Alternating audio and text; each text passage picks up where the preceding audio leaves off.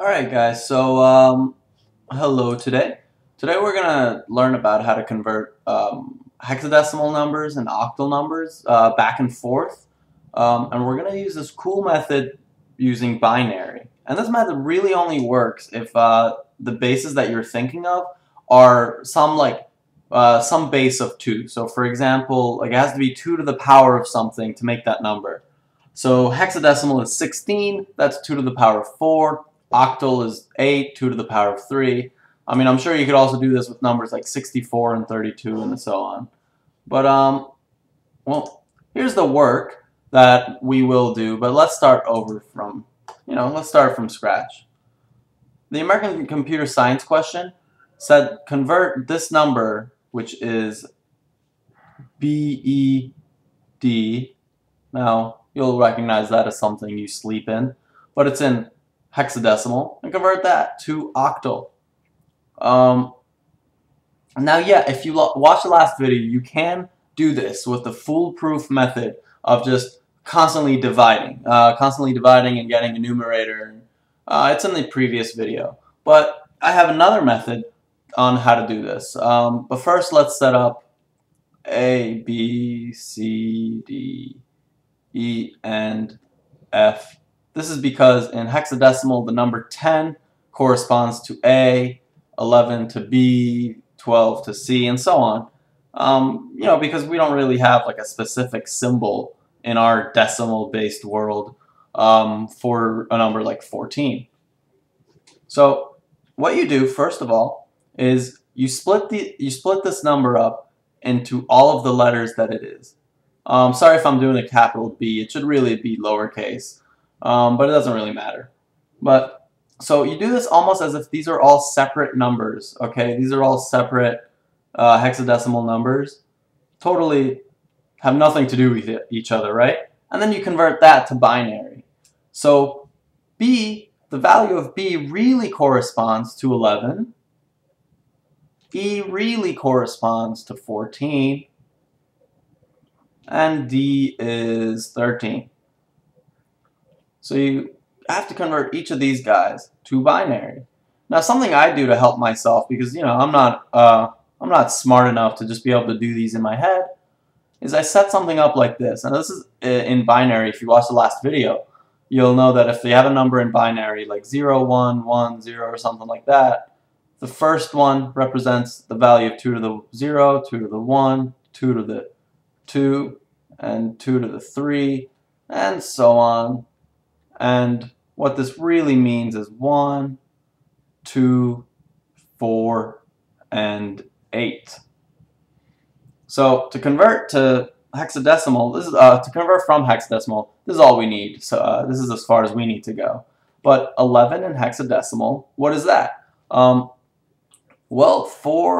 8 plus 2 is 10 plus 1 is 11. So let's do 1, 0, 1, 1. Whoops, bad handwriting, but oh well. So 14, that is, well, 14, 8 plus 4 is 12, plus 2 is 14, so 1, 1, 1, 0. 13, how about that? Well, again, 4 plus 8 is 12, plus 1 is 13, so 1, 1, 0, 1. All right, now what you got to do is mash this number back together, and it goes to 0, 1, 1, 1, then 3 ones, 1, 2, 3, 0. Now you really have to be careful here because binary looks complicated and it's annoying, and you might accidentally drop a 1 or add a 0 or something like that. So always make sure that you're not doing that. You always be careful, because I know I personally do it all the time. Okay, so something weird about this is that you notice how this is base 16. 16 is 2 to the power of 4. And when we convert it to binary, how many digits do we get? We get 4 digits. Those ideas are connected, and that is kind of why this method works. I'm not going to get too into it, but to go to 8 now, well, 8 is 2 to the power of 3. 2 to the power of 3. So now we have to take these 3 at a time. And be careful. I'll show you later why, but start dividing them into groups of 3, starting from the right, okay? So we do that, and we do that. Okay, sweet.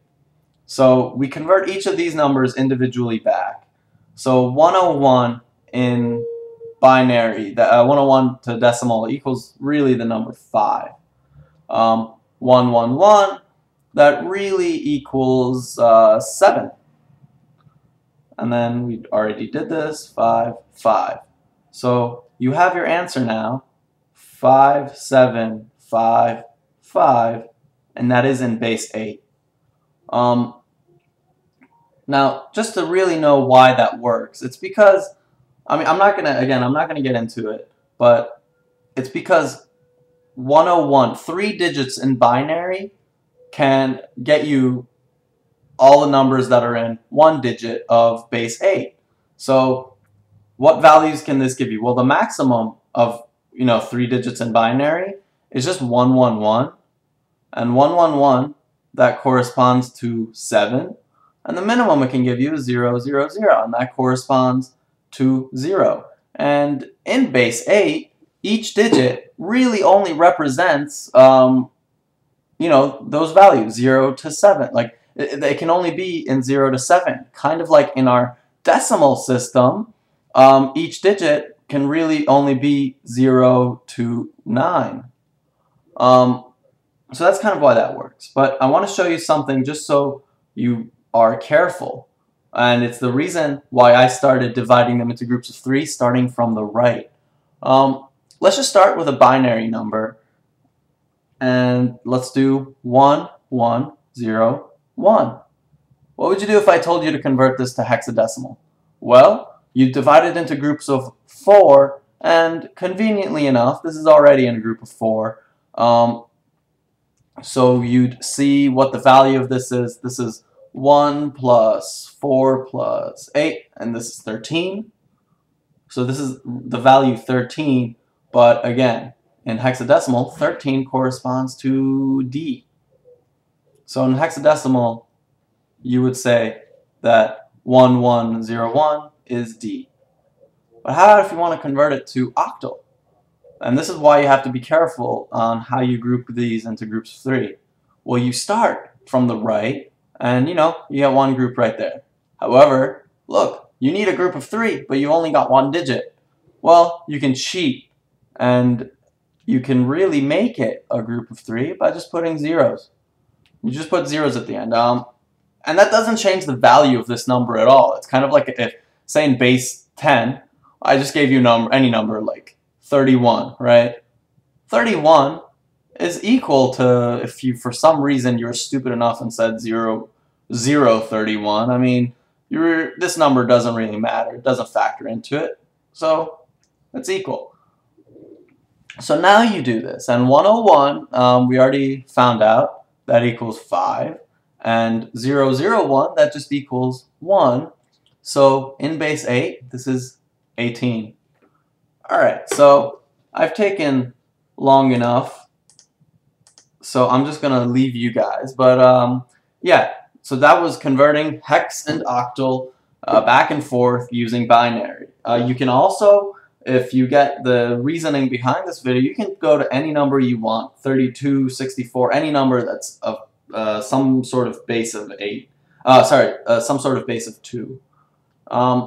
So stay tuned for the next video where I'll probably just show you how to add and subtract these numbers.